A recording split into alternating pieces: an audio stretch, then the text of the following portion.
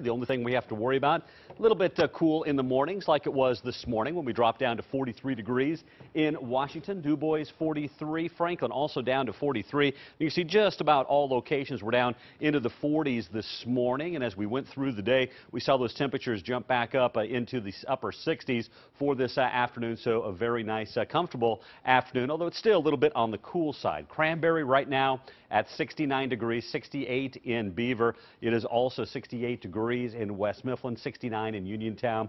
Morgantown currently 72 degrees. Beautiful shot of the Golden Triangle. 67 is our current temperature. Dew point at 47 degrees, so very dry air outside currently, and winds, they're out of the west at 3 miles per hour. And as we take a look, high pressure is with us, and that's keeping all the rain away, and just a few clouds are moving through the area. That high pressure will drop down to the south, and tomorrow we're going to have a weak cold front that's going to move through, but we have high pressure south and north of it. So for the most part, it's going to be a dry cold front dropping in from the north, a backdoor cold front moving in. High pressure will move right back in on Thursday and Friday, so that should keep the weather pretty nice all the way through to the end of the week. So let's go ahead and show you what's going to happen as we get into tomorrow morning. 8 o'clock, could have a few clouds around. Again, we'll have a chance of some patchy fog in the morning. Then with that cold front moving in, I-80 and up to the north could have a couple of scattered showers. Other than that, I think we'll dry it out as it moves through. Just a few clouds as we go through the day on Thursday, and then we get late on Thursday through the day on Friday,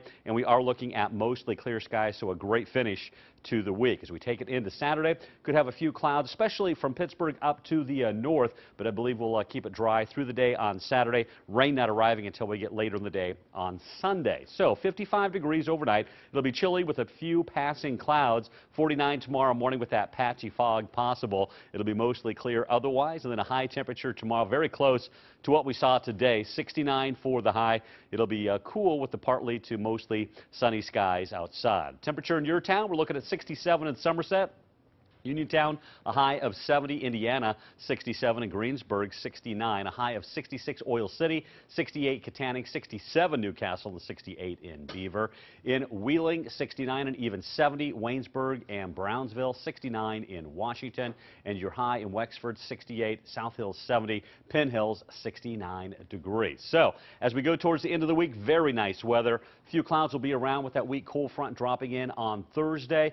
Friday, we're looking at mostly sunny skies. 71 degrees. Some clouds and sun on Saturday again. Clouds north of Pittsburgh, mostly sunny south of Pittsburgh the way it looks right now. But look at the temperature, up to 78 degrees. Some locations could be hitting 80 degrees on Saturday.